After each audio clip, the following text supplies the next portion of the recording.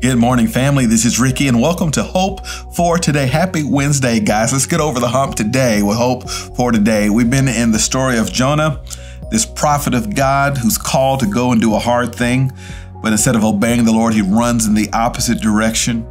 God sends a fish after him to miraculously sustain him until his heart is broken in such a way that he finally relents and persists to do God's will instead of his own will. And we've said that this is somewhat as a caution flag to us when we're running from God, that sometimes God has to put us in some stalemates and some catch-22s and some whales of our own situations to get us to consider our ways and turn our way back to him. Chapter 2, Jonah is in the belly of the fish. Remember yesterday we said how it took 3 days and 3 nights before he kind of realizes, I ain't dead yet. Apparently, I can't outrun God. I need to do what God told me to do. And these are echoes of repentance. I don't think it's a full heart transformation yet. As we continue to study Jonah, we'll see that. But it is at least a initial relenting of his will to the will of God. In chapter 2, verse 7, he says to God, when my life was fainting away, I remembered the Lord and my prayer came to you into your holy temple. And then he says in verse 8, those who pay regard to vain idols forsake their hope of steadfast love. Jonah here is confessing and explaining to us as to why it is so easy for us to forsake God and go after something else. Jonah acknowledges the fact that I had settled my heart on an idol God instead of the real God.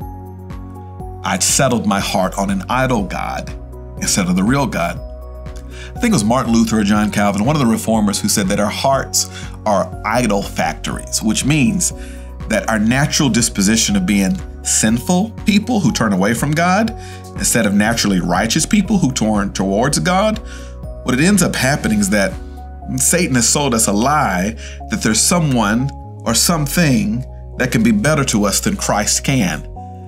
And that was Jonah's situation. Jonah said that my idol of Jewish supremacy and being better than the Ninevites because they're bad and wicked people, I'd rather that be my satisfaction than my relationship with God himself. This is why Jonah says in the text, those who pay regard to vain idols forsake their hope of steadfast love. Is there an idol in your heart that you're believing is going to give you more satisfaction than the one in true and real God? Several years ago, Coca-Cola decided that they needed a kind of a reformation of their own. Their sales were slumping. And so they came up with this new idea called New Coke. And they spent millions on the idea. They marketed it. They had all sorts of new paraphernalia. You can go anywhere in the world back in those days without seeing New Coke everywhere. And it seemed like 1985, when they released it, that New Coke was going to do nothing but succeed. And there was just one problem. New Coke didn't taste good.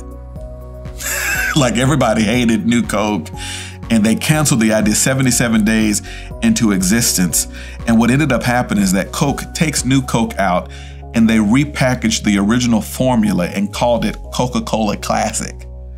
And the rest is history. Sales skyrocket and Coca-Cola returned to the #1 in sales, a position they continue to hold to this day, all because customers realize that sometimes when those things that are so-called new and improved fail to satisfy you, sometimes it's then and only then that you realize just how good the original really is.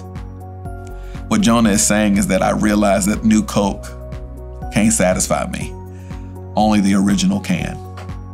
Wherever you're running after the promises of this world, I want to encourage you to recognize and remember the Lord as Jonah does here. Because idols can never satisfy. Only Jesus can. Give your heart, give your life to him today. And that's hope for today. I'll see you next time.